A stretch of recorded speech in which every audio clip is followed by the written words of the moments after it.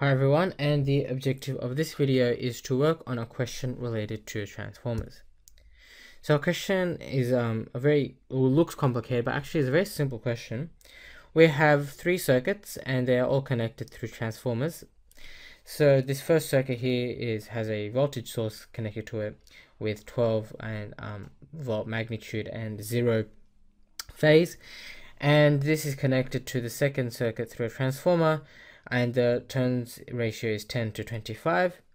And then we have another circuit, and then the ratio is 3 to 9. And then we have another circuit with 24 ohm resistor and a 25 Henry inductor.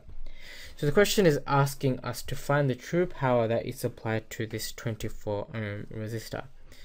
Now there are many, in this question there are lots and lots of different values floating around here.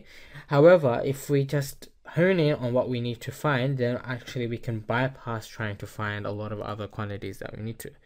So what we need to first realize here is that these circuits are all in series, and so therefore finding the voltage drop across each element would be very troublesome and not that simple.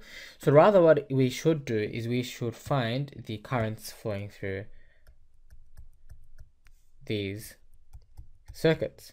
Now these currents, which we will denote by I1, I2 and I3 respectively, these currents, once we find them, then we can find the true power just by doing I squared R. So therefore, we start off with the first current.